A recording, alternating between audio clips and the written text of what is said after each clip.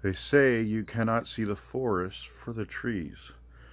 So I combed my hair in front of my eyes, and now I can't see the trees. So now I can see the forest. It's spelled like Daryl, but it's pronounced ViQtoria, everybody. This is my theme song. I hope you like it, and if not, like Arnold said, to hell with you. Hey goslings, are you ready for queer karaoke at the 116? See you there. Here, take my Kleenex, wipe that lipstick away. Show me your face, clean as the morning. Sorry I missed Pride. I decided to stop and film fish. They're probably spawning or something. This is a nice flat rock base.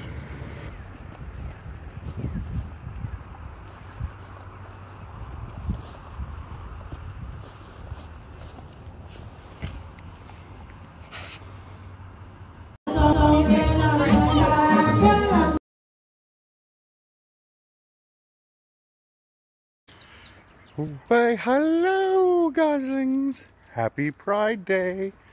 Oh, I'm hoping to win an Oscar today, but did you know Oscar has been transitioned to a Debbie? Ha! I'm gonna win a Debbie.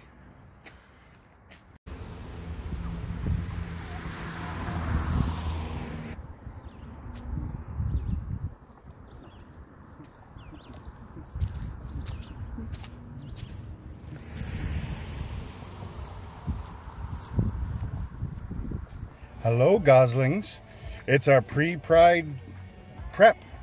I'm here with Robin. It's her first Pride and my second. So happy Pride. All right, everybody say fuzzy pickles.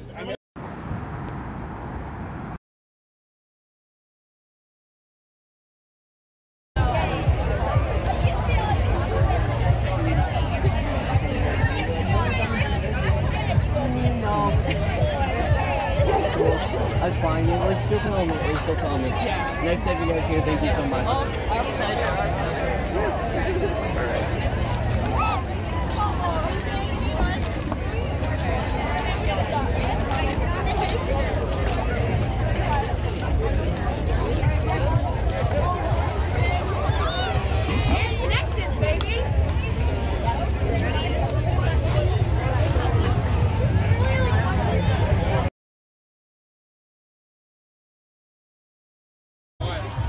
Say cheese!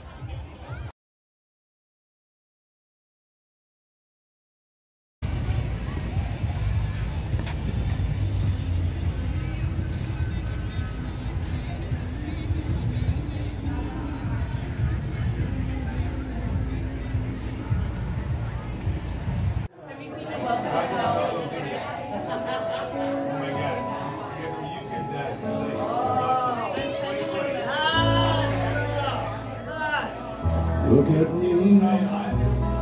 You may think you see who I really am, but you'll never know me. Every day, it's as if I play a part. Now I see, if I wear a mask, I can fool the world, but I cannot fool my heart. Who is that boy I see staring straight back at me? When will my reflection show who I am inside? And now, in a world where I have to hide my heart and what I believe in, but somehow I will show the world what's inside my heart and be loved for who I am. Who is that boy I see staring straight back at me?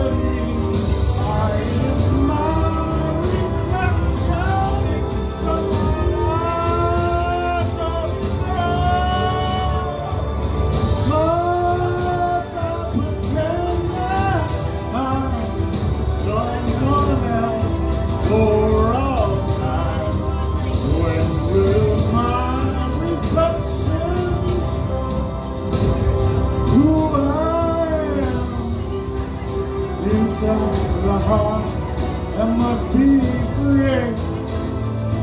Light burns within me. So you know the reason why must we all conceal what we think and how we feel?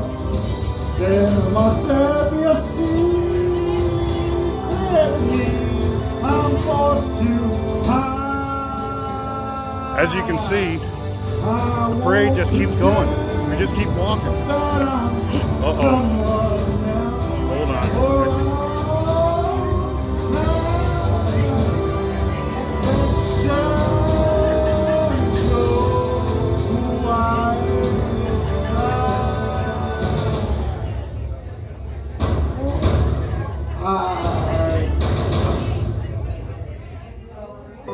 When will my reflection show who I am inside?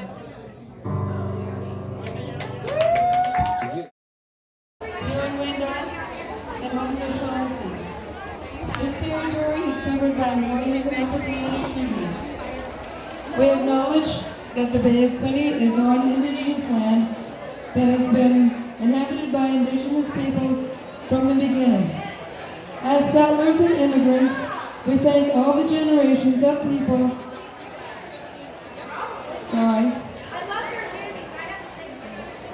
All generations of people who have taken care of this land for thousands of years.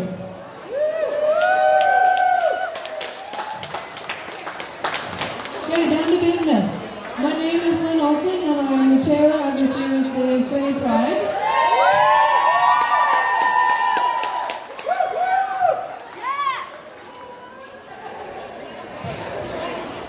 And I welcome all of you to this event. I won't keep you long, but I just wanted to say thank you to all of our wonderful vendors. Our paraders who marched in that wonderful heat and no smoke. Anybody who sang and chanted and prayed and danced for a nice day and a smokeless day, thank you.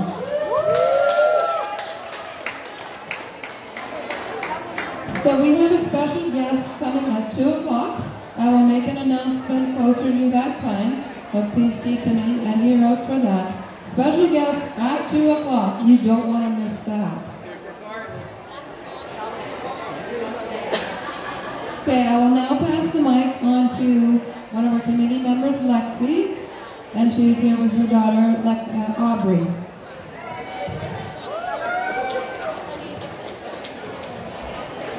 So I just want to start off by acknowledging all the work that went into this event from all of the Quinte Pride members.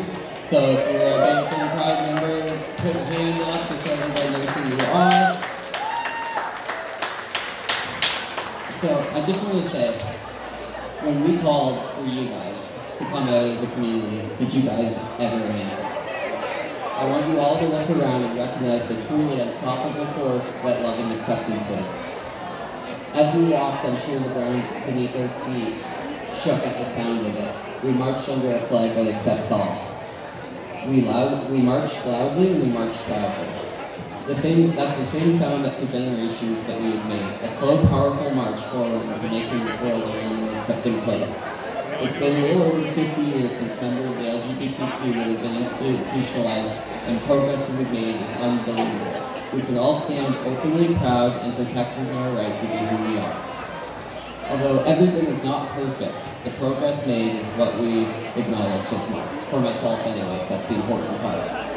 I think our committee wanted to represent, when we picked our theme, the next generation of our future, the kids. I think it's hopeful as we see a generation raised with a different mindset that learns acceptance and tolerance from all people and zero tolerance for anything else. The kids, the future. The kids, the future, they are why most of us in the community make the efforts that we do to make this all happen. It's because we want it better for the whole next generation, and they prove they want it better for themselves too. Before I let you guys enjoy this beautiful day and event, I want to introduce you to someone important to me. This person is my mentor in many ways and my best friend. They are the first person to accept my identity as a woman and the first person to compliment me every opportunity I have. This is the person I want to be more like when I grow up. Everybody, please give some love to my daughter, Aubrey. Let's acknowledge who she is. For any of you that don't know, Aubrey raised the flag of the LLF this month to celebrate the month, and I couldn't be more proud of her. Aubrey teaches me that you don't need to be very big to make a big difference. She loved me unconditionally despite everything and held me in many moments I thought I made right. Now I speak up and speak of love and acceptance in front of hundreds of people, all because one human person loved me without a doubt. You never know how your love will affect the world. Go out today in love and make it part of your year, not just part of this month. Thank you. I'm going to pass the microphone back to Lynn. Thank you, Lexi. Thank you, Aubrey. That was wonderful. Thank you. Now I'm going to pass the mic over for a short speech from Councilman Chris Millett. Thank you, everybody. And I know you didn't come here to hear speeches from politicians today, but what a fabulous day. And thanks so much to Lexi and Aubrey. Just lovely people. And we're just so happy to have you along and give you a ride on the back of our city truck. I'm here on behalf of Mayor Ellis and our members of council. We have today marching and actually riding along and marching Councillors Catherine Brown, Sean Kelly, Barbara Enright Miller, and myself on behalf of Mayor Ellis. On behalf of City Council, it's a great pleasure I address you all today as we celebrate the Bay of Quinte Pride. We're proud to support this important event which promotes inclusivity, diversity, and acceptance within our community. The Bay of Quinte Pride Festival is a celebration of the 2S LGBTQI+ community and its allies, and is an opportunity for us to come together as a community to show our support for one another and to celebrate the progress that has been made towards achieving equality and acceptance. We want to commend organizers of this event for their hard work and dedication in putting together such a wonderful celebration that I can't, and I've seen every one of these for the past 10, 11 years, I cannot remember one as big and as exuberant. And if there was ever a time with some of the nonsense that we're all seeing out there that's rising up, some of the ugly pushback against just letting people live, today is the day that we really showed this community cares. So on behalf of Mayor and Council, I want to assure you, Belleville is a city that welcomes and celebrates diversity. We are committed to creating a community where everyone feels safe, valued, and respected, regardless of their sexual orientation, gender identity, or any other characteristic of their person.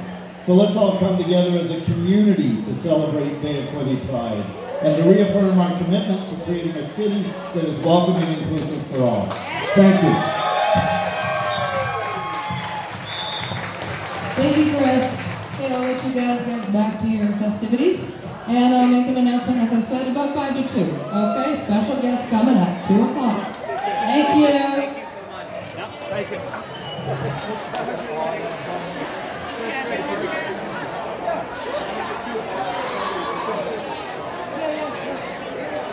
One more last cheese? Okay. Oh, you know what? I'm gonna pass it on.